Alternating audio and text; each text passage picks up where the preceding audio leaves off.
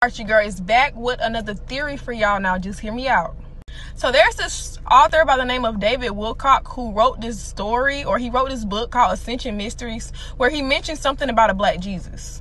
On this podcast, and a caller called in and asked him to go more in depth about this story and what happened with this whole black Jesus character. So allegedly, this man came forth and told David this story, who worked for the Rothschilds.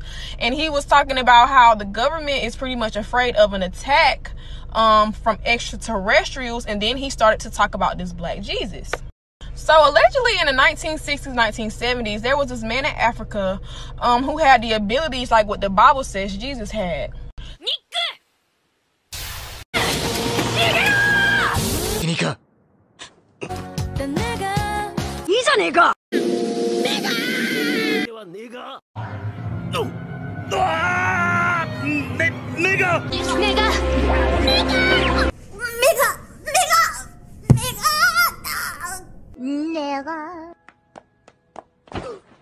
So he was healing the sick, he was levitating, he was doing all these like mystical things, or he had these abilities or whatever.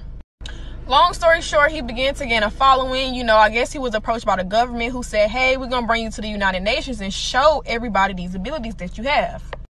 Well, they lied, and they pretty much set this man up and they tried to kill him, but he would not die. So allegedly they tried to shoot him in the head. The hole just closed up. They tried to chop this man's body up. Like, allegedly they did all this stuff to this man. He just kept coming back alive. I am Morpheus. Now, this is the part of the story that really stood out to me. The black Jesus character made a statement, and he was like, since they didn't want him here, that he had to leave. But in the future, there's going to be beings like him that come back, and there's nothing the government is going to be able to do about it.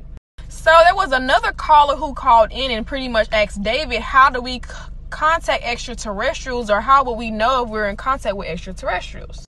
And David's response was, through dream work, meditation, and the awareness of synchronicities is how we would know we was connecting with these ETs.